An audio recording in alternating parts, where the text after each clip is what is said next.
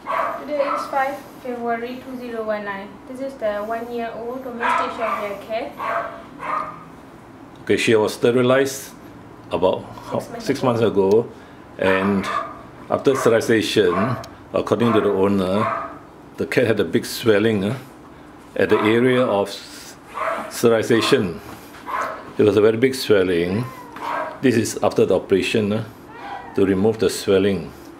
And the vet who operated on her referred her to another place. And this place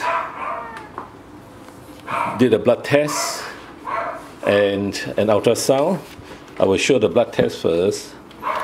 Now, blood test did show a leucocytosis. That means there's increase in total white cell count with the neutrophils being high.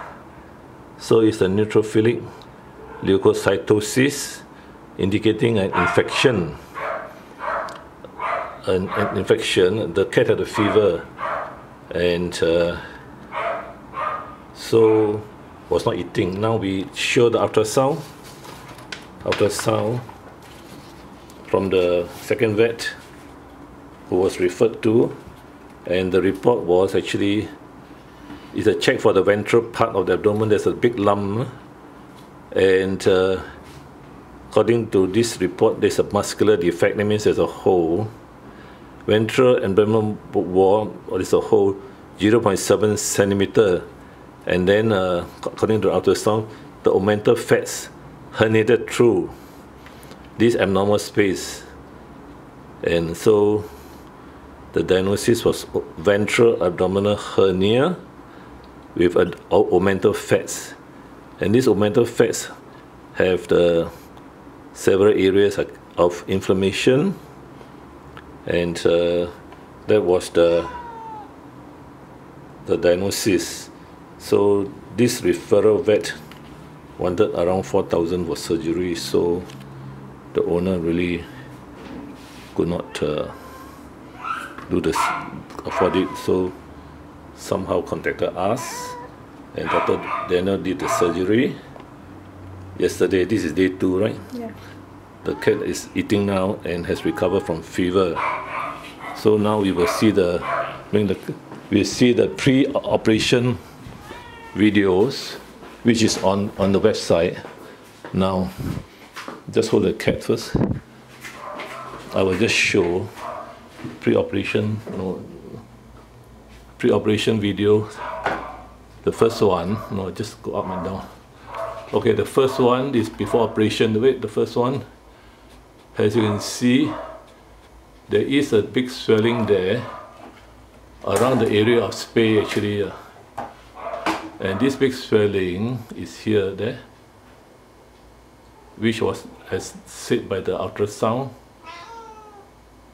grapher, that there's a mid-ventral abdominal swelling, and there was a defect in the muscle area. So in this defect, the omental fats has herniated out. So over the last 6 months, the fat must have got infected, and so the owner went back to the first vet, who didn't want to do anything, and referred to the second vet. Yeah. So because of the cost of surgery of $4,000, so the owner contacted Toa Payoh Vets, and Dr. Daniel did the surgery. As you can see, there are a lot of inflamed omental fat area in this midline, and then he did remove the inflamed and infected omental fat, which is quite a large area, as you can see. Even if you look at here, it's quite a large area. No, just show the. You can see here it's a large area. Further down, further back a bit. Yeah, it's a large area, and the operation was quite a big, long incision. So okay, so I will confirm that the diagnosis actually is correct from the ultrasound. This is a ventral abdominal hernia And this is what is removed. Necrotic omental fat. The normal omental fat is actually very whitish color, but this has been herniated out for a long time, and it has become septic or necrotic. And so the surgery was done, and as you can see, the cat is much better. Okay, so you can send the cat back to rest.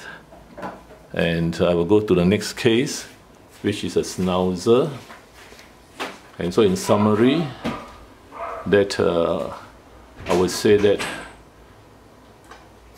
during spay, about 6 months ago, there was a breakdown in stitches, which I guess the owner didn't return to the vet for consultation and just left it as it was, and this herniated omental fat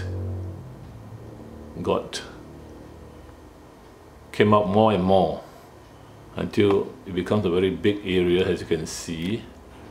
And owner, of course, was not too happy with it, and went back to the first vet who didn't want to do anything, and just referred them to the bigger practice. And the bigger practice, of course, they give a quotation of $4,000 according to the owner. And so it was too expensive, and it was here in Toa Payoh Vets that Dr. Dan operated yesterday. These are the photos yesterday after operation, and these are really the omental fat, which is already necrotic already. So the outcome is excellent. The cat should be able to go home soon. So after spaying, owner should check whether there's any swelling or not on the surgical area and quickly refer to the vet rather than wait 6 months, leading to this situation of necrotic omental fats, which looks very much like, of course, mammary tissues, and parts of the mammary tissues might have been involved as well. So mammary tissues and abdominal fat, omental fat were probably together in this whole lot, infected and necrotic. Anyway, the cat is okay now, so we should be a good outcome for her. I'll stop now.